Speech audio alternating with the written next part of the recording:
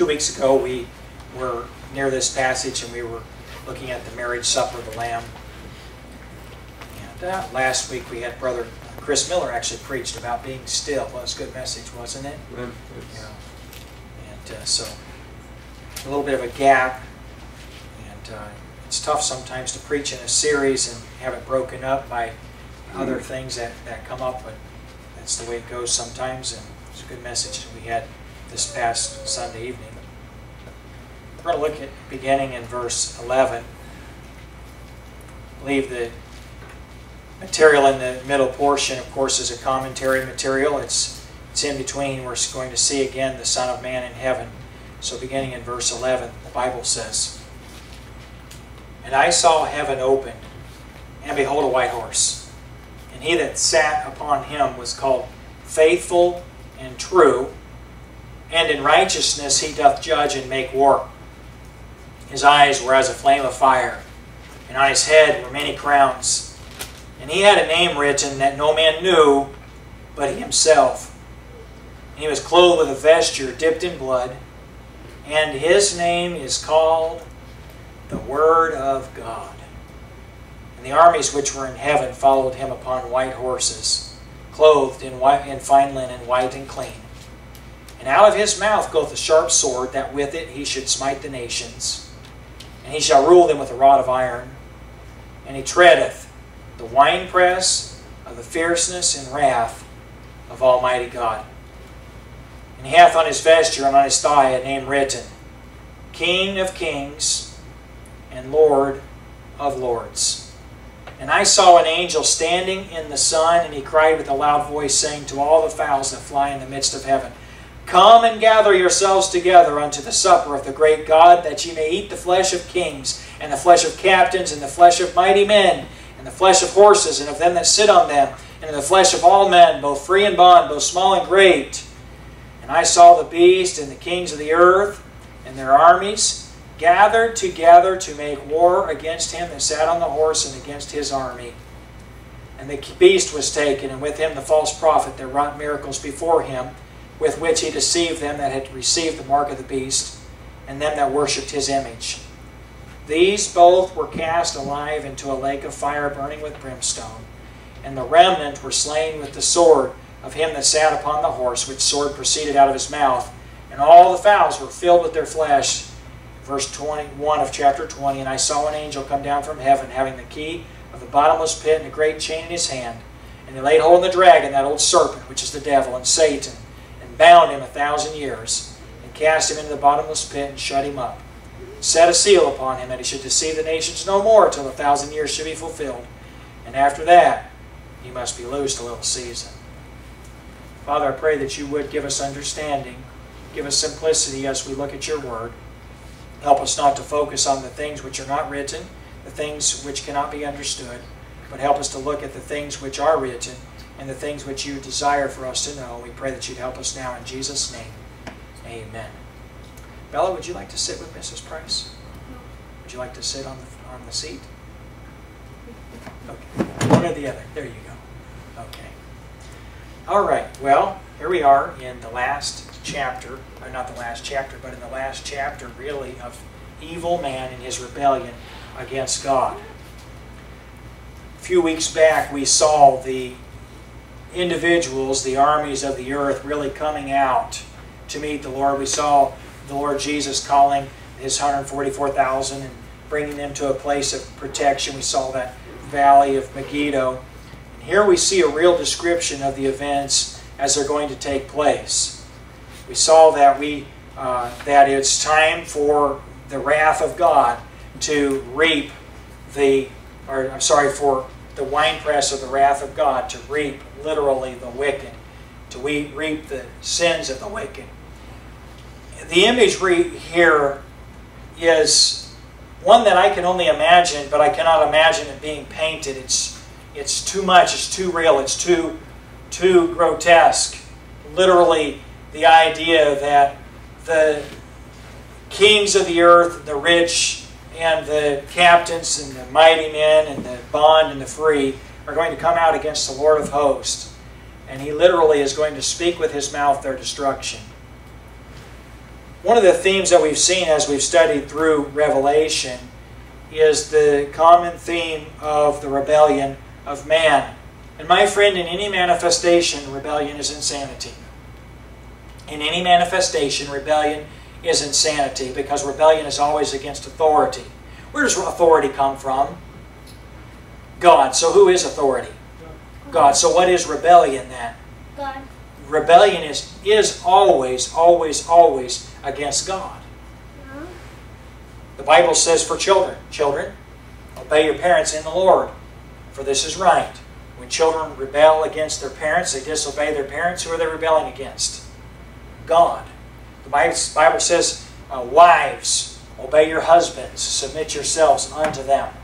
When a wife rebels against her husband, who is she rebelling against? God. The Bible says to husbands, likewise, ye husbands. When it says likewise, it's talking about submitting. That's the context. When a husband rebels against his wife and his duties to his wife, who's he rebelling against? God. When a servant rebels against his master, who is he rebelling against? God. When a master doesn't do right by a servant, whom is he rebelling against? God. God. All rebellion is against God.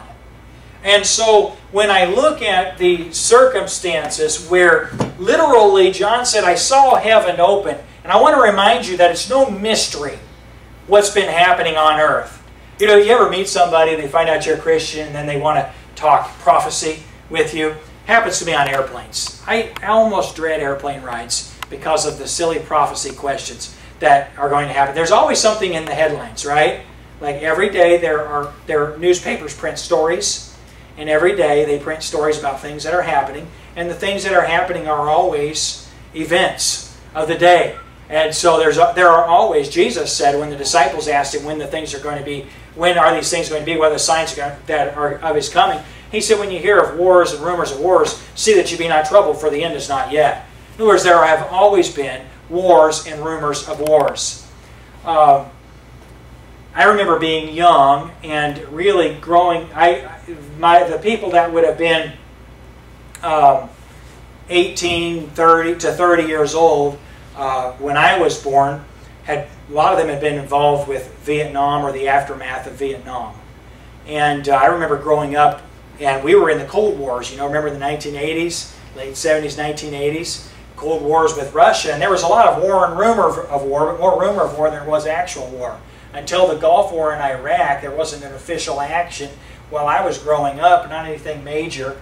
And I remember thinking, you know, boy, I'm really glad. You know, I'd hear stories from the guys that were in Vietnam and the Korean War and World War II, and I'd hear stories about the draft, men being conscripted into service, and they talked about how terrible that was. And I remember being afraid, thinking, man, I don't know if I want to, you know, get caught up in a war where people do such terrible, grotesque things. But the reality of it is that there were, even though there weren't any major actions at that time, really since the 1990s, man, it's been, the Islamists have been keeping the world in continual state of uprising, and there's been war. But you know, that's nothing new. No, it never has been new.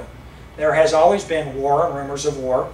So when I ride on an airplane or something like that, I'll sit down next to someone, and I always want to witness to people. I always want to, you know, have a chance to give them a tract or tell them how easy it is to be born again.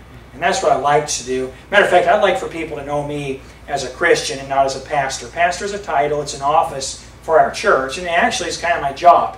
Now, I don't see it as a job, it's a calling, it's a special calling to me, but it isn't anything special about me as a person. You understand what I'm saying by that? In other words, the Bible says, Paul told Timothy, he said, I would that men of God should pray everywhere, lifting up holy hands without wrath and doubting. And so all men ought to be men of God. Sometimes they call the pastor the man of God. Well, that ought to be an accurate description, but it also ought to be an accurate description for any man who knows God. In other words, we're all men of God. And so I kind of don't like people to know I'm a pastor. When I visit churches and I'm on vacation, I like to slip into the back row and just go to church. You know, just worship, be preached to, and just hear and receive, and then leave before anyone finds out I'm a pastor. I don't really like people to know that because I'm a person. You know, you know, so I don't really like the whole, well, as a pastor, what do you think? So you'll never get anything serious from me in my official office of pastor unless it's as the pastor of our church. When people say as a pastor, then they're going to throw something on you or, expect something subhuman or supernormal from you. What's supernormal mean? I just made up that word. Isn't it a great word? You like that one? Yes. What do you think it means? It means like it's completely normal. Good job. Way to go, kid. All right. Completely normal. That's me. Anyway. So, my point is this. Whenever someone finds out that you're a pastor, they always say, well, what do you make of everything that's been happening? You can ask that question any day you want to on an airplane of a pastor and expect that they would say, well, we're living in the last days. Friend, newsflash, we've been living in the last days for 2,000 years. It's been the last days.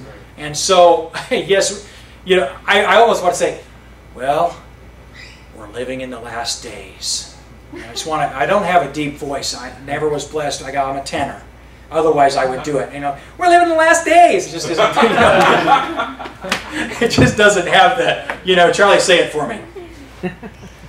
We're living in the last days. No, I want to base. Taj, can you do it? Can you do it? In the last days. Yeah. Okay, never mind. None of y'all can live in the last I days. can say that. Sophia can do it better than you guys. We're living in the last days. Anyway, I don't have it. But I want to say that as a joke, but the reality is people are really seriously asking, what does it mean? I want to tell them about the gospel. I don't want to tell them about headlines and so forth. People always want to know what something means, what the significance of it is. We think about things in terms of what we're seeing, what's described in the scripture this evening. We think of it in terms of a major cataclysmic event, and it is. I mean, Jesus is going as a righteous judge in a capacity that the world has never seen Jesus in. The world began seeing Jesus as Creator God. The world has seen Jesus as the Passover lamb. In other words, He is the lamb that would be offered. The world has seen Jesus as the Son of God, as, the King of the Jews who didn't set up His throne. But the world has never seen Jesus in this capacity before. But now I want to remind you about something. Jesus is in heaven, and heaven's opened. These events that have happened, the taking up of the church, the sealed judgments, these are not events that are in isolation and people are saying, well, I wonder what's happening. And everybody reads into it and says, well, I read in Revelation that there's an angel that blew a trumpet, and then this is the sort of thing that happened. And so this might be it. No, it's literally, you can see the hand of God judging men. You literally can see God's hand judging. And so it isn't as though there's a mystery about where judgment is coming from. And in our minds, that makes the rebellion of men all the much more unreasonable. But isn't rebellion always unreasonable? It is. I've seen 2-year-olds in rebellion. And I don't really think that a 2-year-old little boy that tries to kick his daddy is going to get very far with it. But I've seen it. Doesn't make very much sense to me, but I've seen it. I've seen teenagers, little punk teenagers, telling their parents how it's going to be. I mean, I've seen 13-year-olds, giving their independence speech. Now, you can ask a question afterward, okay? But thank you for paying good attention. I've seen little kids talk about, this is the way things are going to be, and laying down the law with their parents. And I guess some parents believe them, but mine wouldn't have. So I've seen it. It doesn't matter what scale it is. Rebellion, my friend, is always against God, and rebellion is always unreasonable. There's never been a winning rebel. There's never been a rebel that God has said, well, now I see your point, I concede. No, a rebellion is always going against the flow. He's always, always, always going against the truth. He's never right. And he is always going against God. And you never win against God. And so when we see this event where literally the armies of the nations of the earth who are so frustrated because their Babylon has been destroyed, and they're so angry against God. And by the way, what's God's crime here? What are they angry about?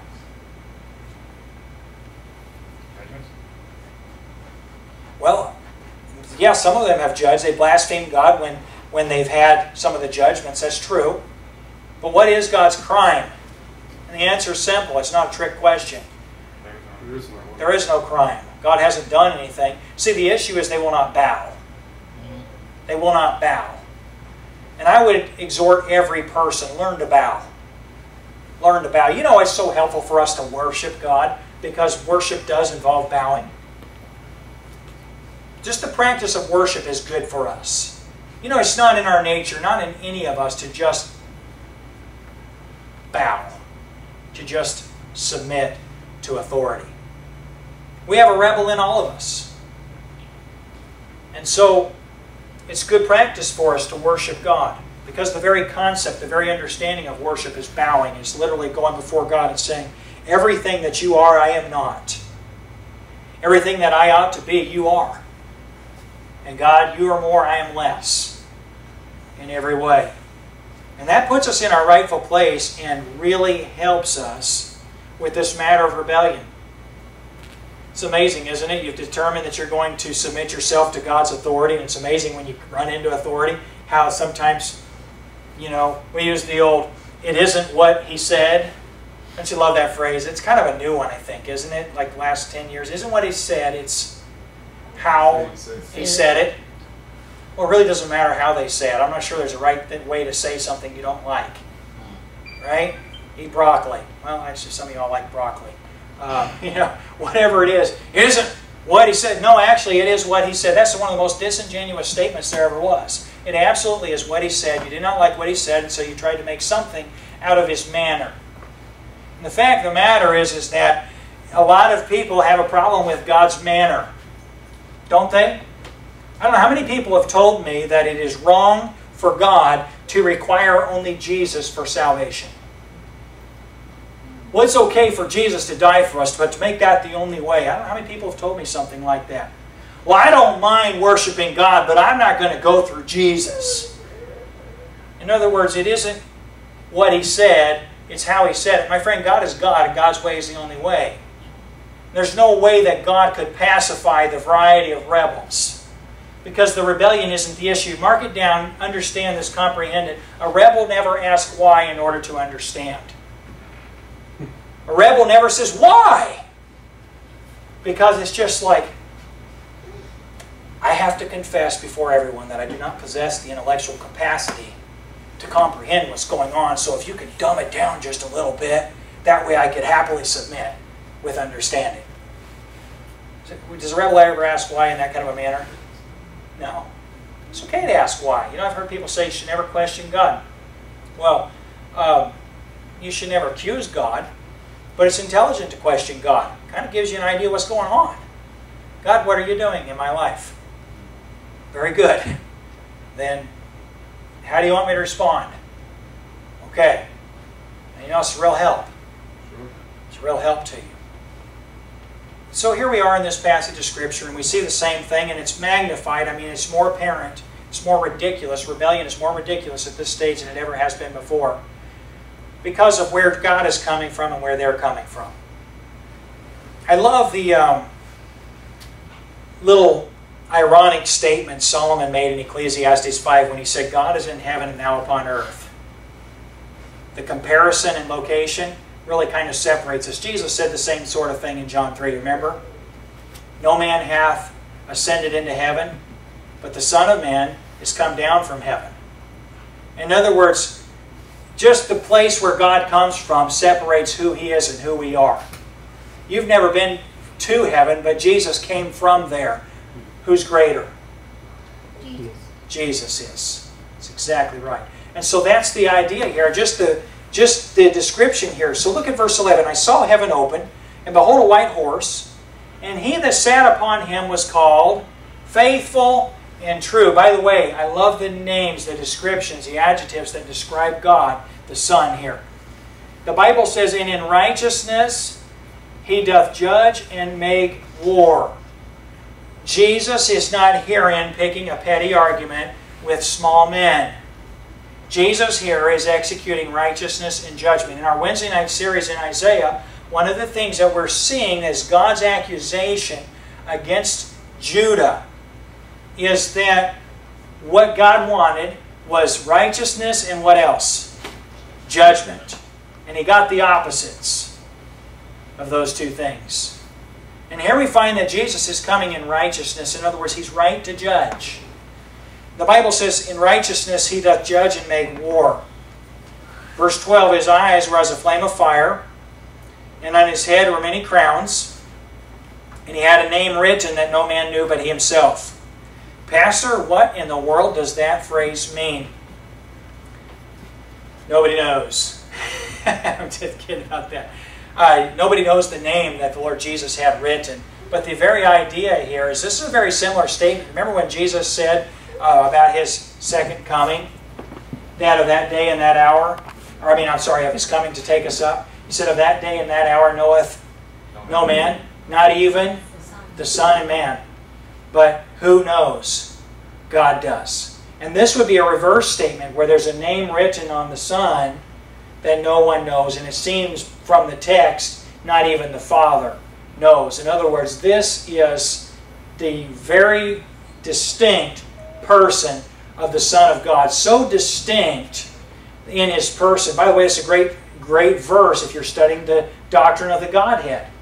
The three persons of God, to see that Jesus is God, but he is a very distinct person as God. And this is a very distinct name that no man knows. I'm not going to say that God doesn't know the name, but it's a name that applies only to Jesus.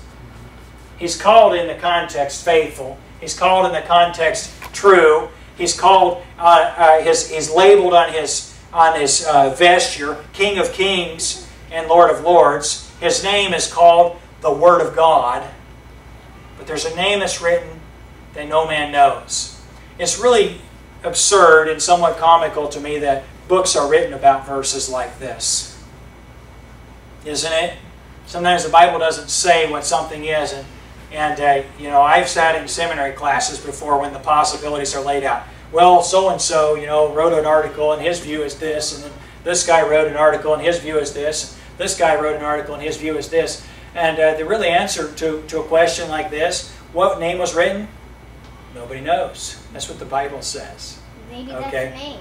What's that? Maybe that's the name. Nobody knows. Yeah, maybe nobody knows is written there. I don't think Jesus is playing jokes here. That would be a funny one, but it's not a joke. It's something that has to do with his righteous and his holy character, something that represents him distinctively as God. See, Bella, sometimes people will attack the person of Jesus and they'll say that he isn't actually God.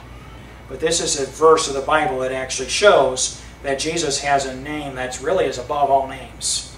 So we don't know what that name is, but it separates him apart from any kind of a man, and so he has to be God. And so that's our point. So maybe the name says nobody knows. Don't think that's probably it, because then you'd know it. And then it wouldn't be it anymore, would it? So, okay. So now the Bible says on his head were many crowns. He had a name written that no man knew but he himself. Verse 13, he was clothed with a vesture dipped in blood, and his name is called the Word of God. Whose blood is Jesus' vesture dipped in? His. His own blood. His own blood. Why is Jesus right to judge the wicked? Because he died for them. He shed his blood for them so that they could be made righteous. My friend, the blood of Jesus is such a testimony, such a witness.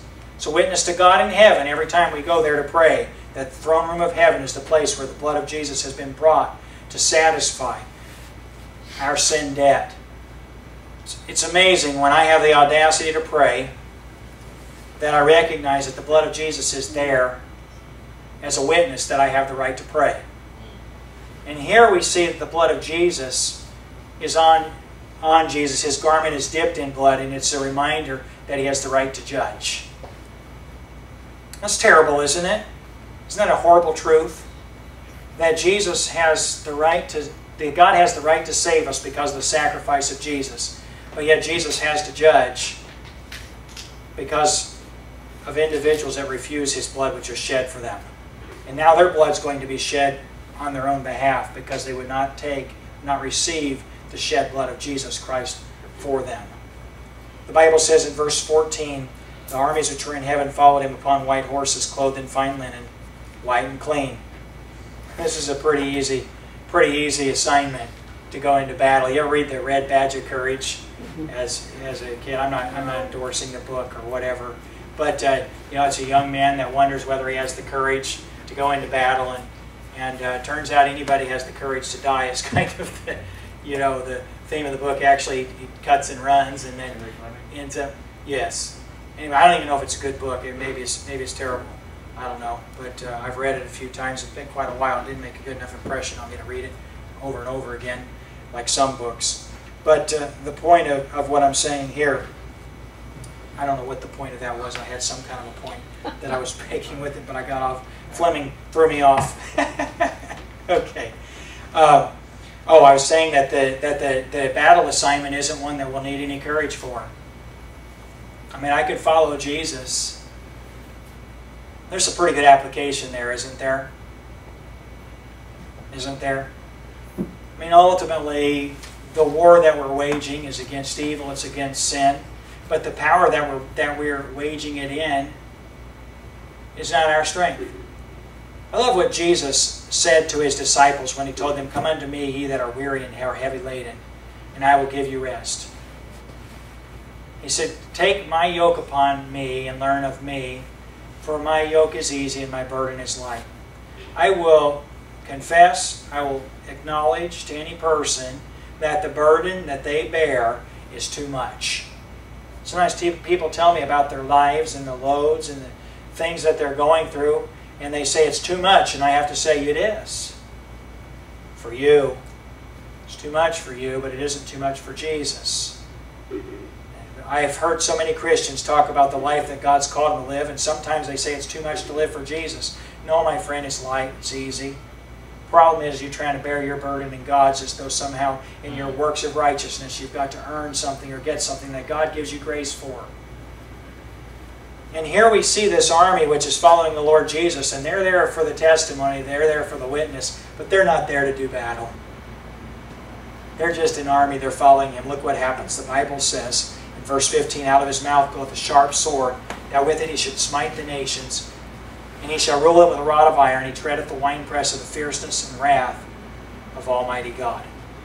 My friend, when Jesus speaks, the rebels are destroyed. In the same way that God spoke into existence the world, Jesus Christ is going to speak the destruction of every rebel under the sun. He's going to say the word. Is that a contest? No. It's no contest. It's done. It's finished. At the word of Jesus. And the armies that follow Him, I just cannot imagine as they're there riding with Him, as they're following after Him. I just can't imagine the awe with which they're struck. That anyone would dare to rebel against God. That anyone would come out to meet God. Friend, it's the exact opposite of common sense. Heaven's open, Jesus is coming to judge the wicked, and they come toward Him. They come at Him. Instead of bowing or instead of fleeing. And the battle's over at the word. Literally, He speaks their destruction with the sword of His mouth.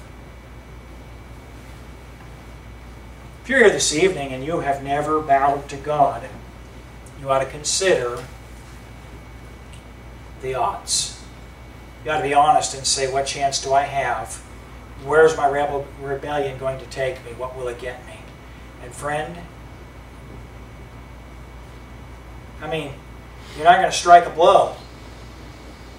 You're not going to even damage or make anything more than just a rush to your own destruction.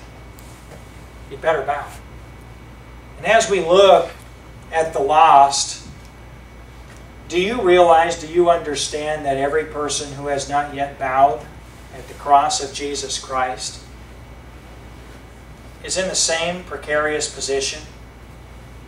Thank God times I've been at a person's deathbed where they've made a choice to bow. I remember the first time, I think, in my life, maybe it's not so, but the first time I personally witnessed somebody get saved was a man who was a Jewish man, and he was dying of cancer in his 80s in my hometown. And I was actually in college at the time and went to witness to him a few times, and actually one time he prayed to trust Jesus as his Savior. And I mean, he literally died within days of that. I know of a lot more instances of individuals where it just seems as though they've waited and waited and waited and waited until it's almost too late, and yet they've bowed to the Lord Jesus.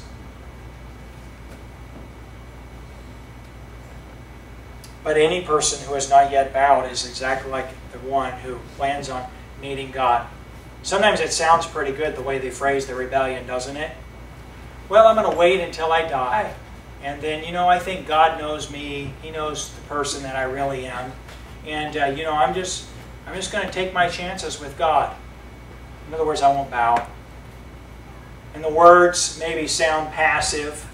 The words maybe sound reasonable, but they're every bit as rebellious as a person that comes out to do war with the Son of God.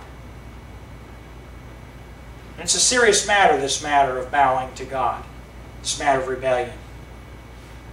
The Bible says in verse 16, He hath on His vesture, on His thigh, a name written, King of Kings and Lord of Lords. Who is it that's coming to meet Him?